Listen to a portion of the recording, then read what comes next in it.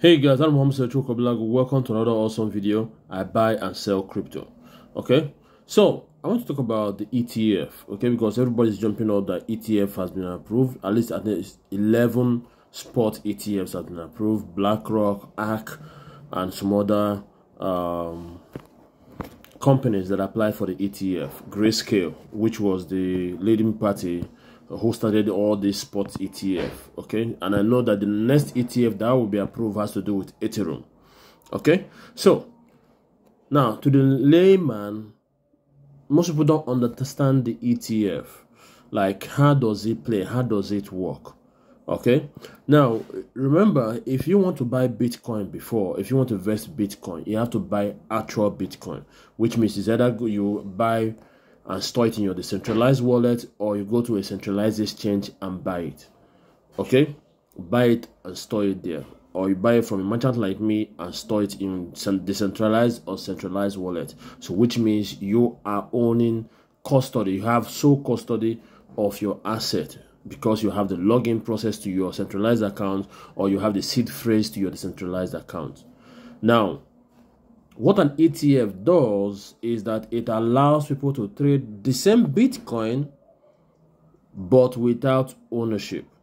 So which means that, let's say people are buying Bitcoin on a spot ETF platform. That Bitcoin that they are trading is stored in a custodian wallet in any exchange. That exchange could be Binance, Coinbase, M2 exchange that was newly launched in Abu Dhabi.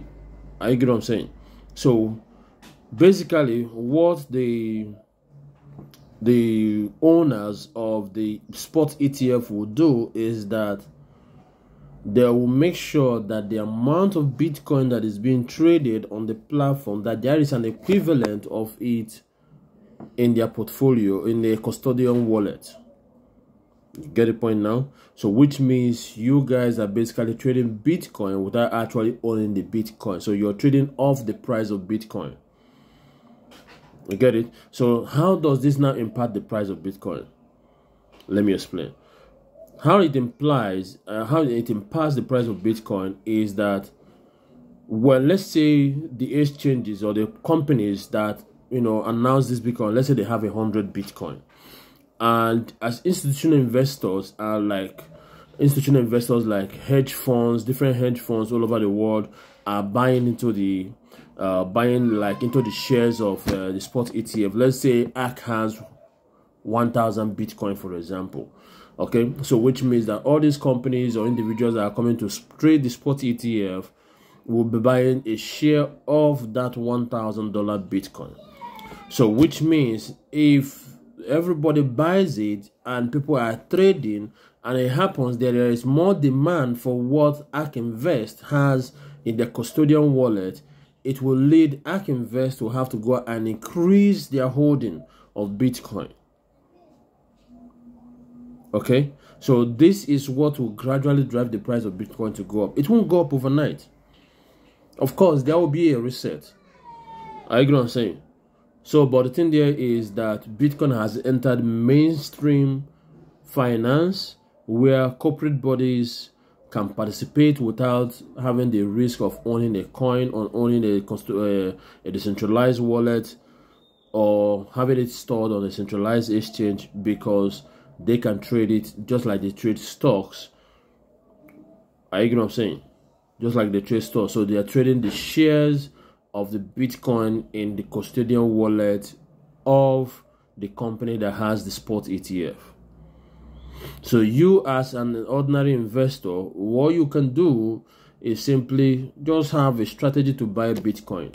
Okay, let's say you're interested in Bitcoin, now that Bitcoin is mainstream, or you're interested in Ethereum before the spot ETF is approved.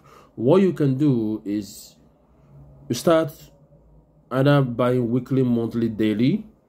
Have an amount that you can afford, that you don't need to recall every single time you have an emergency. Okay, that is one. Number two is that you can decide to buy a particular amount of Bitcoin and put it on a trading bot that will be trading for you, buying and trading for you, buying and trading for you. If the asset happens to go up, the value of your coin will also go up. Okay, so these are the things you can do. You can't do more than this. I get what I'm saying? Because the truth is, nobody knows what the price is going to be tomorrow, when it's going to increase tomorrow. But one thing about I'll show about Bitcoin is that as the Bitcoin supply keeps reducing, it will make it a scarce commodity, and that will definitely drive the price to go up, but it won't grow up overnight. Okay? So guys, that's it for this video. I hope I made sense in my video. If you have questions, feel free to ask me in the comment section or DM me, okay? Or contact me on WhatsApp. Till I see you guys next time, take care and bye for now.